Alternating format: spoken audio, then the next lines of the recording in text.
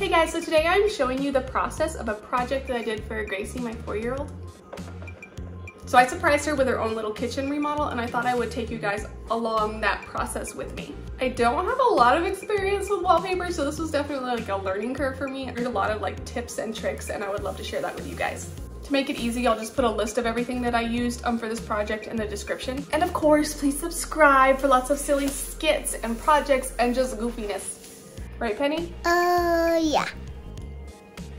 So this is Gracie's play kitchen. She's had it since she was like 1, so it's definitely well loved and well played in.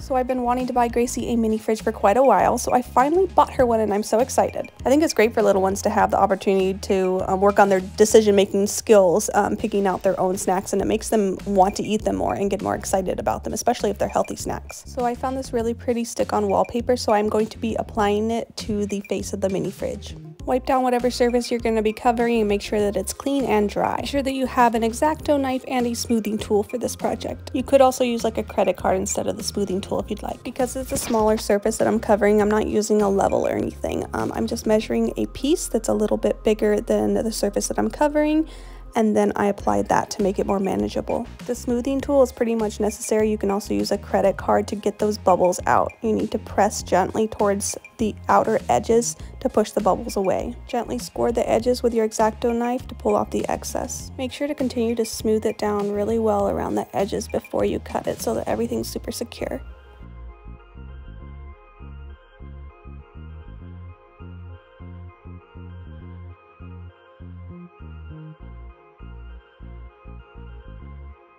I repeated the same process on the fridge door as I did on the freezer door. This is just a slightly bigger piece, so I worked downwards from the top and kind of dusted it little by little, working my way down.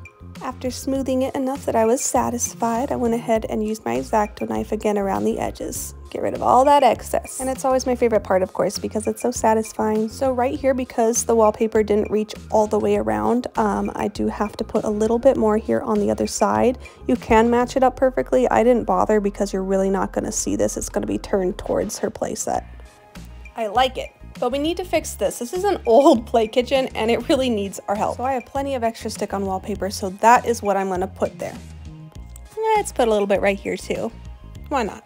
That looks cute. I should have just stopped there, right? But I decided that I needed to do more. I wanted to put wallpaper on the wall just behind her kitchen to make it seem like her own separate space. For this wallpaper that I got, you're just supposed to wipe down the walls with warm water and a rag, so that's what I did. If you were doing a whole room, you'd want to start out with using your level and start in the middle of the room and make a perfectly straight one before continuing. But because I'm not doing too much space, I went ahead and just lined it up with the edge of the wall, which is never perfectly straight, but it's pretty forgiving right here because I'm only doing like 3 panels on each side. With a pattern like this, you have to line it up perfectly or it just won't look right. So if you want something really, really easy, then you can find more of a solid color or a really busy pattern where you don't have to worry about it.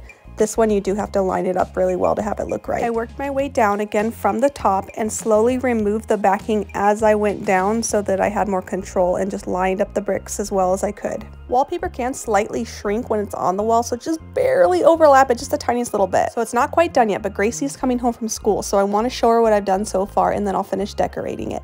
And open.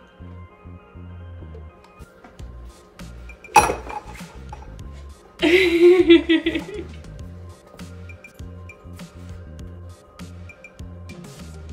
you like your flowers? So just to finish it off, I did put some molding around it. I used some mounting tape so that I can remove it later on and doesn't mess up the walls. Gracie helped me fill up her mini fridge with delicious healthy snacks.